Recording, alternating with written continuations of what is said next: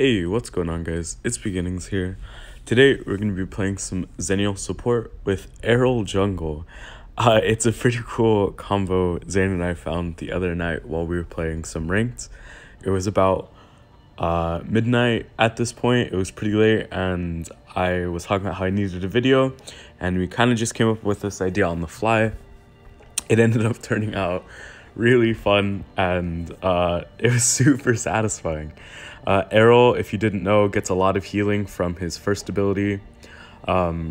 He basically applies lifesteal to his big ol' axe, and he becomes almost unkillable if he gets ahead. That on top of Xeniel ult, plus the shield from the support item and heal, it is insane.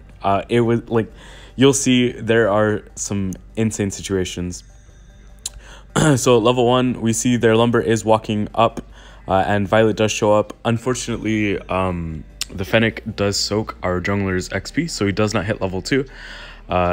Zephy's comes straight down after doing his blue buff, which means that his clear is even going to be even worse than our jungler's. And the Lumber goes ahead and dies as well. You can see Zephy's is still here for some reason. Very stupid of him, honestly. He's going to be taking lots of damage. In fact, we will even get the kill on him. So that means that his first clear is terrible at this point. It is awful. I couldn't chase down the Tulin, so I just jumped onto the Violet. Got a little bit of poke damage onto her. Both junglers at this point have died. This is a really weird spot to be in, especially as a support. Our entire early game rotations are just thrown out the window, basically. At this point, I'm just trying to be as annoying as I possibly can. This Richter does think that he is going to kill me, but I debate him very hard. He doesn't achieve anything. In fact, he literally just loses like half of his HP for free. In fact, a little bit more than half, because the Amelie does rotate down. I don't know why I pinged the Amelie there. I don't know. Whatever. Zephy's was on his red side, which means that his red side is going to be spawning a little bit later, and that is an important thing to remember later on. Right now, I really just want to hit level 4 as quickly as possible. You'll notice that I am soaking mid quite a bit. Since Zephy's was topside, we are going to start this dragon. My jungler does need to finish his red first, so I'm just gonna kind of take it slow while we wait for him, and once I see him coming over, we can go ahead and finish it up. Zephy's does show up because we do get the vision bird, but he's not going to contest. His team really isn't in the place to contest anyways. Lumber is in a pretty awkward position, so I'm just gonna kind of poke him out a little bit. They do have 4 here, so we really don't want to take a fight. Fennec is in a weird position where you really wouldn't be able to contribute to a fight. Lumber goes ahead and walks into me because he doesn't have very good map awareness, which is fine. I guess somehow I don't jump over that wall, I jump into it. And Lumber does take a lot of poke. Zephy's is bot side. I literally just saw him bot side, and I know his red is going to be up relatively soon. Right now I am level 4, so I don't have to really babysit my jungler. I'm just going to try to annoy their jungler, especially so my jungler can get the sentinel. This is kind of where Xeniel Support is unique. My jungler does call out that they are contesting the sentinel, so I'm going to go ahead and ult him. I don't really do much but get an assist there, and I hang around rather, because Zane does say that their red is going to be up soon, and I'm just going to go ahead and kill this because I can. Zephy's is dead, Richter's top, diving Amelie, Tulin showing mid, and Lumber definitely is not around. So I'll just go ahead and take this little free red buff. Pretty nice. Not really going to be impactful onto me, but just taking it away from their jungler is good enough. Gonna go ahead and trade out this Lumber a little bit, and I pat safely because I know that they can be camping that bush, especially since they have a Tulin, and Tulin loves bush camping. Just gonna go ahead and path safely. Lumber wants to do something to this camp, but I don't know why he was so far forward by himself. He takes so much damage in return. You can see I am buying the shield support item because I want to be the Guardian Angel. I'm going to go ahead and call this the Guardian Angel build. They jump onto Zane, and he ults, so he does dodge a lot of the damage. I'm going to go ahead and throw my ults down onto him after he lands. We do manage to get a kill onto the Zephyrs, which does suck for him. We could have gone for blue, actually, but I think maybe Zane got the blue from the Zephyr, so he does call for dragon instead. Yeah, we can see that their blue buff is not up because he just got it, which means that the red is going to be coming up relatively soon. I do know that as well because I have their red buff, and as soon as that disappears, I know that it's 20 seconds until it spawns. In fact, I actually remember saying that in voice chat. But we're not really on the side of the map to be able to contest the red, so I guess we will be giving it up. Right now, I'm just trying to prevent the Tulin from rotating down. You can see he is also trying to zone me for mid, but he's not really achieving much by doing that. Sure, he'll be able to clear first and have priority on the next rotation, but my team is killing his team in bot side. He wants to damage me, but with my big ol' shield, he doesn't really do much damage at all. Just going to go ahead and clear those minions. Errol comes up, so I'll go ahead and give him the gold for the cannon minion. I don't want to walk into the left side of mid because I know Tulin is there. I know he didn't walk up because Amli was on the other side, and we didn't have any vision of him walking up. I saw him walk into the bush, but I don't know, he sat there for a little bit longer anyways, don't really know why. I contemplate throwing my ult onto the Fennec, but I see that he is fine, so I know I don't need to. At this point, I really just want to be saving my ult for our Errol. He's really fed at this point, and we are duoing, so I know that we can make some pretty fun plays happen. Just going to go ahead and let our Errol stack up on mid and clear this. Lumber does use his ultimate on us, but he doesn't really achieve anything by it. I'm just going to go ahead and jump onto the Tulin and chunk him down a little bit. We will get a little bit of poke damage on the tower, and I see that Errol wants to dive in, and I start taking tower, so I have to walk out before I ult him.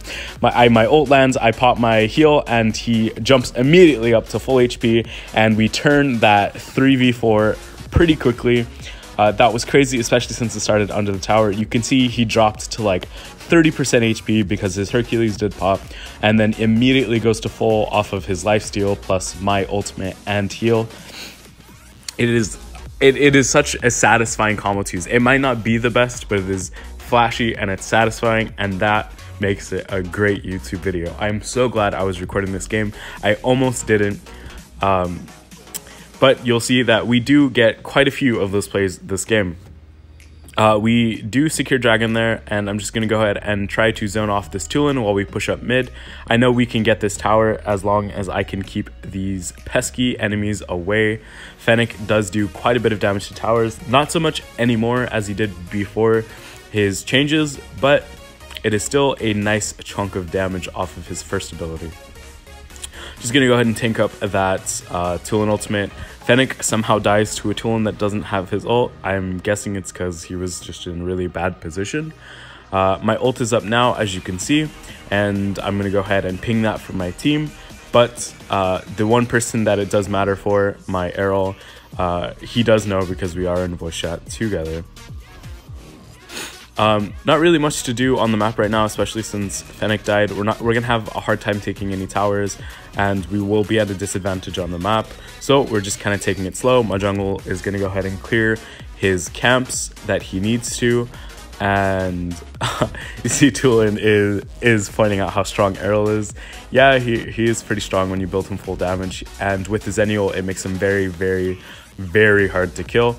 I do see the Richter is coming up, and I'm just going to go ahead and walk into the bush, and my Errol is going in for a 1v4, so I go ahead and pop my ultimate on him. You see he does get the kill onto the Violet and dashes back into my ultimate for the heal, and then we wipe 3 of the 4 of them with the Liliana coming in for the assist. We're just going to go ahead and hit this tower a little bit while my allies rather are tanking, and I'm going to pop my shield and dash up top so we can take this top tower as well. I think Fennec does end up getting the mid tower. Yes, you can see it is no longer on the map. We have all of their towers but their high grounds at this point. It's going to be a little bit harder for us to push high grounds, especially with this team comp. That's kind of where Fennec falls off. It's a little bit risky for him to push high grounds. I could have saved this Amelie here. In fact, I probably should have saved this Amelie here. That was my bad. But I kind of wanted to save my combo pieces, I guess you could say, for my Errol. You know, flashy plays over saving teammates always, boys, especially when recording YouTube videos. I started recalling because I was a little bit chunked out, and then Richter, not Triumphs, I guess that is Triumphs, but Richter does walk into me, and they do use the tool and ult onto me, so I guess I have to go back now. My ult is ready, and I contemplate going back, but instead I just go ahead and ult my Arrow rather. Richter does jump in, but he dies. My Arrow gets a really good ult onto the Tulin, and we're just gonna go ahead and smack him a little bit and pop our shield, so he does take damage and he does die. I'm going to push this wave because nobody else is. I think they already cleared mid, so they will be able to clear this top wave pretty easily. Fennec is ballsy as hell. Everyone's backed off, but he wants to 1v4 that tower. I'm just gonna wait a little bit to start tanking this Darkslayer, especially because it does a lot more damage now, guys. With the new patch, Darkslayer does so much damage, especially with his AoE. It's insane. He takes like guaranteed half of your health every time you tank it. You can see I dropped to half HP, so I just start my recall, and I know I can always ult back in. I'm pre-buying my Shield of the Lost because that's the item that I want to build. And I see my Errol is going deep. I think about ulting him, but then I see that he really isn't in any trouble at all. The Zephy's allies just kind of leave him to die. But this is where I want to ult my Errol. He is tanking tower. He's taking quite a bit of damage. I'm going to go ahead and drop in, pop my heal, pop my shield, and he immediately jumps up back to full HP, and we just steamroll them. Like, all four of them just go poof. Richter comes in to try to clear the wave, but we do have the dragon, and with 4 of us hitting the tower, we will be able to end the game. This game was so much fun to play. I'm going to call it like the airdrop combo or the guardian angel or something clever you guys are going to see by the title. I can't wait to publish this video for you guys to see. I hope you guys had as much fun watching this game and listening to my commentary as I did playing this game and doing the commentary. Be sure to drop a like and subscribe, and I will see you guys next time. See ya.